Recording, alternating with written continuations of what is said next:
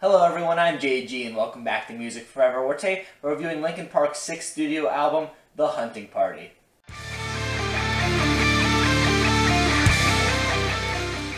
When it comes to Linkin Park, in this point in their career, many people, myself included, had kind of come under the assumption that Linkin Park really weren't going to be returning to their heavier roots. The days of Hybrid Theory and Meteora and the new metal, angry sound was the thing of the past, really. It happened, it was important, but it had passed, really, and had come to be replaced by a more alternative rock, kind of electronic rock even, Linkin Park. Now, if you remember from my last review, the most recent project that Linkin Park had put out was a remix album of their last studio album, Living Things. It was Recharged, and it was, an EDM-inspired remix album. Arguably the most pop and electronically influenced sound that Linkin Park had done up to that point, really. And something that probably would have alienated a lot more fans had it not been, just a remix album that was kind of a side project that, people can kind of toss aside and say, I really don't care for this, but I don't really feel that bad because it's only a remix album.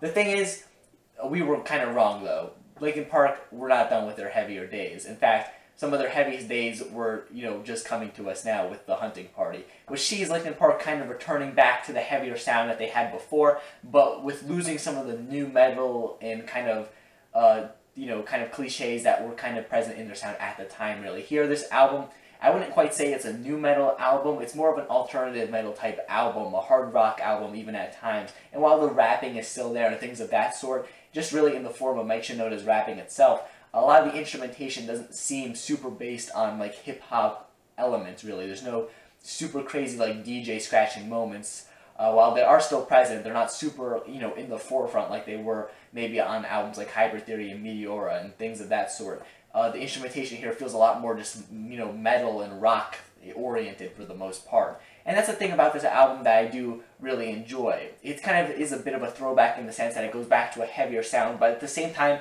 it's doing a different heavy sound. And in that regard, it's almost like an entirely new beast. Once again, Linkin Park is tackling another new sound here. It just happens to be one that many people would probably be okay with, given that, it is heavier, and that's what many people wanted Linkin Park to go back to doing ever since they really kind of put out Minutes to Midnight and maybe disappointed some fans, really.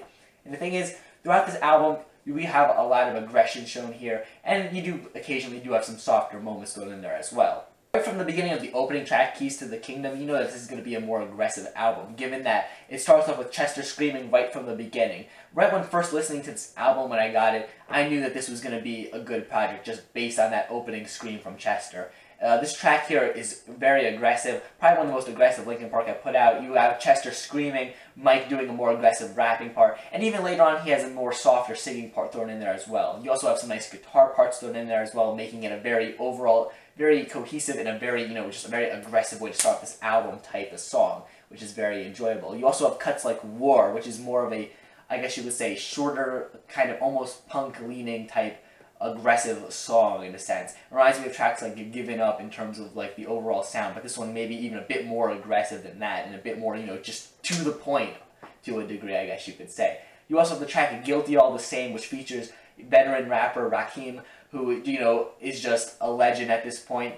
And, having him featured on a Linkin Park song is super awesome to begin with, given that I'm a fan of his work as well as Linkin Park. The song itself, really, not regarding his verse rather, but really just the Linkin Park aspect of the song is very aggressive, a guitar-driven type track. It has a long guitar intro which kind of builds up. And once again, it shows Linkin Park abandoning their electronic elements that were present on Living Things and especially Recharged and replacing them with these heavy sort of alternative metal type of guitar riffs and things of that sort. And then you have the verse from Rakim himself, which is awesome. Some people might say, why wasn't it just done by Mike? But really, the whole aspect of having a guest feature, especially in the context of what the song is talking about, it makes a lot of sense in my opinion, and his verse is just fantastic. And the guest feature on Guilty All the Same leads me on to the next thing I wanted to talk about, which was the guest features on this album. And that really is that this is the first, Linkin Park album, studio album that really has prominent guest features on it that are really credited and things of that sort. Of course, there were the remix albums I mentioned before, which were filled with guest features and artists. And of course, the Jay-Z collaboration for the Collision Course EP, which of course was just as much a Jay-Z project as it was a Linkin Park one. But here we have Linkin Park, featuring some artists here on their songs. And I think the selection they make is rather good. You also have Page Hamilton of Helmet on the track All for Nothing. He provides a very powerful chorus here. You have Darren Malakian, guitarist of System of a Down, on the track Rebellion. Instantly when you hear that track, you could just kind of pick up on the fact that it is him guitaring, because it just has that sort of sound that is, very much his own, I guess you could say. If you're familiar with his guitar work, you just know it kind of has a sound of its own, and that's very present here on the track Rebellion. And overall, combining his guitaring skills with, just the Linkin Park whole makes for a very interesting and enjoyable track on this project. You also have Tom Morello, guitarist of Rage Against the Machine, on the track Drawbar, which is the instrumental here. And it's very interesting considering it doesn't really show off a lot of the aggression that I think Tom Morello might be known for in his guitaring style. Of course, Rage Against the Machine, kind of an aggressive band, typically most people would say. And here, this track is very much a bit more laid back and just softer in its sound, which kind of surprised me at first. But it is an instrumental I do enjoy. It's not one of the standouts on the album in my opinion, but it is still a good instrumental, and the feature I think does work well. Despite the fact that a lot of this album is, a more typical alternative metal type aggression for the most part, there are some softer moments that do pop up occasionally, like the track The Final Masquerade, for example, which is more of just a softer Linkin Park track that I feel like could have appeared on like Minutes to Midnight, for example, or a track like Until It's Gone, which does have a bit more of an electronic feel to it, maybe something that would have fit more on Living Things. And the thing is, while these tracks do have sounds that could have appeared on those albums that I just mentioned before, they still incorporate elements that are kind of consistent throughout the Hunting Party within them, that just kind of allows them to fit into this track listing very nicely and not kind of stand out as being, like these tracks definitely didn't belong on this album. They definitely do belong here, and they do sound good in the context of the greater album. And, those are just a couple of tracks out of the whole album. The rest of it is pretty much aggressive.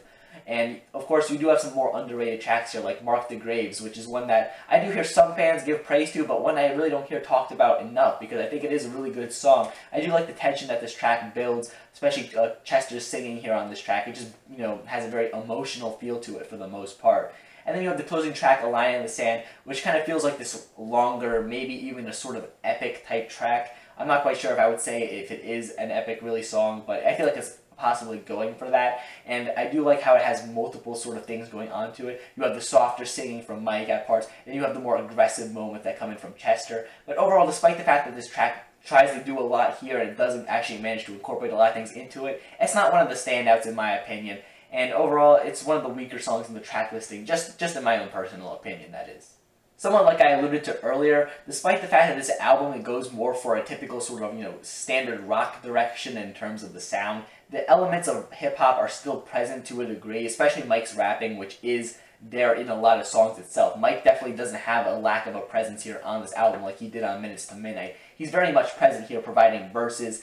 You do have some songs that maybe are a bit more typical in their structure, like Wastelands, for example, which just has Mike rapping the verses and then Chester singing the choruses of the song.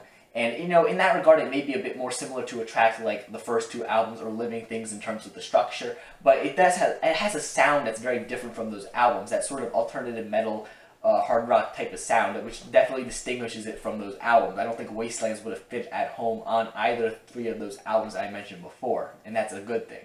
The musicianship on this album as a whole, I think, is greatly improved from Linkin Park's previous works. While I am a massive Linkin Park fan, I am the first to really admit that as far as technicality goes, I don't think I would consider Linkin Park would be up there in terms of, technical bands, really. They managed to work with some very simple sounds, but mix them up in a way that's so, interesting that it doesn't really matter if they're rather simple guitar riffs and things of that sort. But on the Hunting Party here, they, improve on their skills here. The guitar parts, like I mentioned earlier, are a bit more complex and interesting. You have some more guitar solo-like moments, which while Linkin Park started really incorporating those in during Minutes to Midnight, here they're just a lot more present and they make a lot of sense in the context of the record as a whole. Like on Guilty All the Same that I mentioned before, just the intro of that track, just kind of how it builds up with the guitar, it builds up a lot of tension and it's just awesome in my opinion.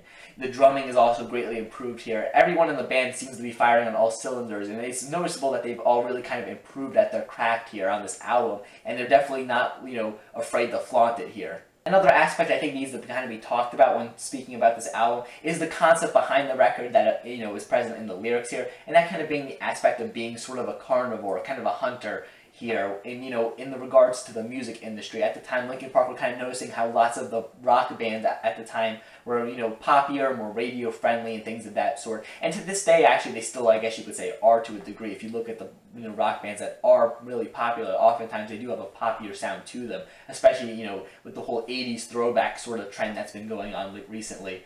And Linkin Park, they initially, I believe, wanted to go in that sort of direction with their sound, but they decided instead to go in the complete opposite direction, to kind of be a bit more aggressive with their sound, and hence the sort of carnivore hunting party kind of message that's present throughout this entire album. You could see it in the lyrics here, of course, on tracks like Rebellion and Keys to the Kingdom, for example, or All for Nothing and War. And on tracks like Guilty All the Same, like I mentioned before, how it just kind of feels like they're calling out people maybe in the music industry themselves who are just as guilty as someone else for maybe some of the faults in the music industry at the time. I'm not exactly sure who. Maybe they're talking about specific artists. Maybe they're talking about business people involved. I'm not 100% sure, but it is rather cool. And I do believe everything on this album does kind of tie back into that greater message of kind of the hunting party, that aggressive sort of attitude. In that regard, this album reminds me a lot of my favorite Linkin Park album, A Thousand Suns, which in the fact that it has a theme running through it. However, it's not a full-blown sort of like rock opera album that has a story going from track 1 all the way to the end.